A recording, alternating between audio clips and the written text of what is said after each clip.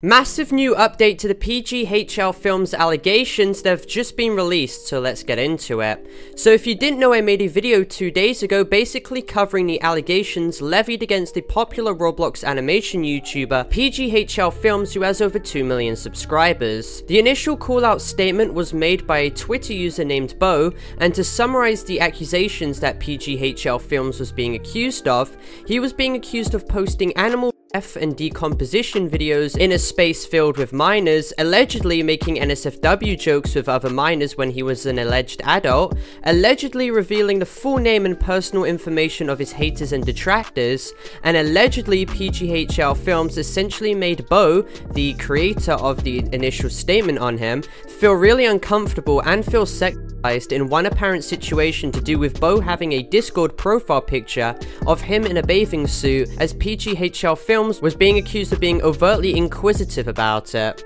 Now keep in mind, people have complained about me covering the situation and whined about it on Twitter when these are public allegations. In no way whatsoever have I made any inclination that these are real, hence why I've always said the word alleged when covering these situations, and why the title even had a question mark on exposed, inferring that there's a plausibility that it's not even true.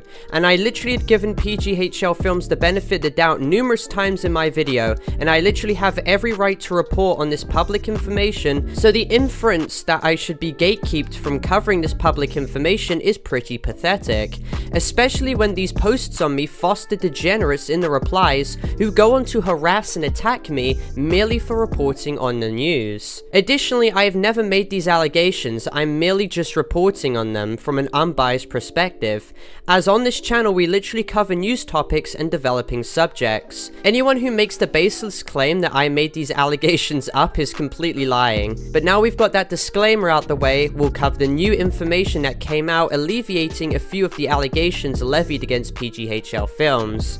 Now, the original person who made the call-out post against PghLFilms, called Bo, had to basically stop people from commenting under his posts, as supporters of PghLFilms were basically attacking them, which I don't endorse whatsoever.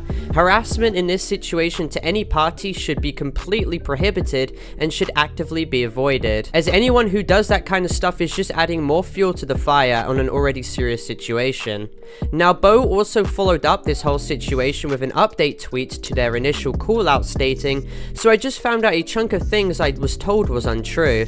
The sister thing and half the NSFW jokes and the leaking people's information thing was all untrue. I was told by someone else these things and thought it was true because of the stuff I'd been through already. I'm so sorry." So before all the kids start coming out thinking that all the allegations are now faked, let me reiterate this by stating many allegations still remain undebunked. Now, the allegations which Bo is referring to, which are now according to them untrue, is the alleged situation she brought up originally of PghLFilms being apparently weird with his sister, which there was like no basis to this point whatsoever to begin with. And of course the other situation which isn't true now is that PghLFilms was quote-unquote allegedly leaking haters' personal information. And finally, the other situation they state is now fake is half of the NSFW jokes presented. However, the allegations regarding PghLFilms posting animal decomposition, death and sadist content still remains completely up in the air and has not been debunked, along with their allegation that PghLFilms had allegedly sexualized them when they were a minor,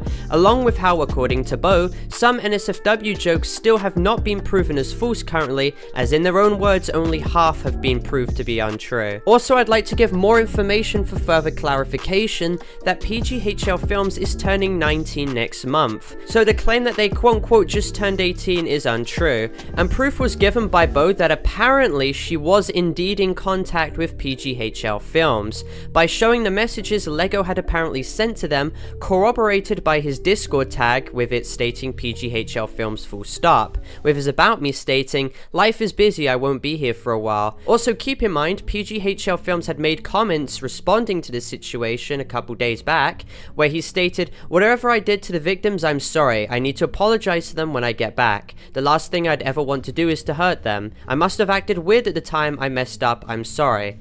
So with this comment, which seems to have been made by him, it seems to corroborate the narrative that he may have actually been in contact with Bo, and how he may possibly take accountability for the situation, as he claims he will apologize to them once he comes back. Now of course, don't go harass or attack anyone, especially not PghLFilms or Bo, but I have to ask this question about why Bo would decide, under any circumstance, to make a public post like this alleging very serious allegations against PghLFilms, based off, in literally his own words, that he was told by other people. So you know, they didn't actually verify any of the information originally, and just decided to fully go through with this statement with no verifiable proof whatsoever, and I have to say this certainly detracts the overall validity of their post regarding PghLFilms, and I have no idea why people don't fact check the information before they publicly propagate very serious allegations.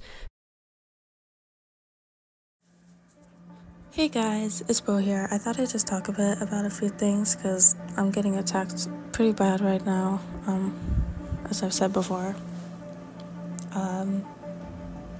So I'm gonna start off with like the age thing, because people are like, oh, wouldn't he have been 17 at the time? Even though he was still, you know, kind of newly an adult, he was turned 18 in April. I turned 15 in August. This all happened in, I think, July or June of the summer. So he was an adult. I was, you know, still 14, which is pretty odd if you think about it. And he was definitely relying on me for, or not just me, but like people in the community to tell him what's right and wrong. And I think he should have been more informed. I had talked to him a lot, like many times I've told him you have to be the adult in these situations, but he never really like came up to that. Maybe once, but really I can't think of a great example where he like generally like acted like the adult. He took his place in the community and like stood up correctly instead of attacking literal kids. But I just think like why it felt so weird is because even if he wasn't mature for his age, he was still an adult. He still had plenty of time to think about it, and he made a lot of like, I'm not sure jokes, but he said a lot of things like, oh well, if I make or I do this blah blah blah, I'll turn into a pedophile.